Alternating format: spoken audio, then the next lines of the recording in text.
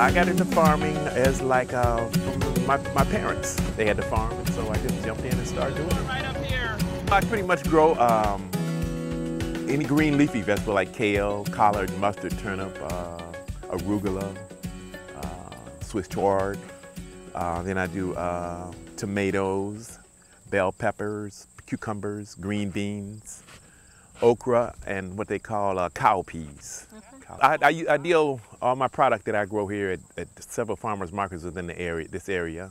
Salanti, Detroit, downriver from Detroit, some of the suburbs of Detroit. And that's pretty much how I make my living is selling the produce that I raise at farmers markets. I just want to put in a word about farmers markets, how great I think they are, because I've been doing them for about 20 years. And I think that for a small grower like me, you know, this farm is 40 acres, but it's only 21 acres that I can really use. In fact, with some of these sandy areas, it's even less than that. But anyway, for a small grower like myself, the farmer's market offers me an excellent opportunity to market my product. I mean, it's not like I'm selling to a chain store where they want quantity. I can take a moderate amount of produce that I can grow on this ground and make a good living out of doing it, you know. I have to sell everything retail. I don't, you know, like wholesale by the bushel or anything like that. But from time to time, you know, sometimes people ask me for bushels of green beans or something like that, or the field peas. But mainly, the farmers markets offer me a really good way to make a living doing this kind of thing. I don't think I would be able to do it any other kind of way here. And it's something I enjoy, so, you know. I like selling directly. A small grower I have to sell directly to the people. I can't go through a broker or anything like that, a middle person like that it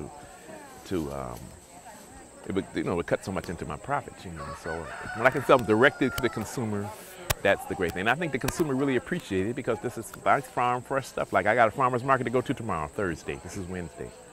And I tell them when I go, this stuff was either picked the day before or the same day that I come to market. People advertise fresh farm fresh, but you can't get it any fresher than this, and that's what I vote people. And I think people appreciate me doing that, and that's part of the incentive of doing this, other than, you know, the economic factor. But, you know, I think it gives people a good feeling and it makes them feel good about having stuff right from the grower. Well, I find that consumers, young and old, of all racial categories and cultural groups, are concerned more about where their food is coming from and what they eat. And I'm not averse to supplying them with that information. I think that's great.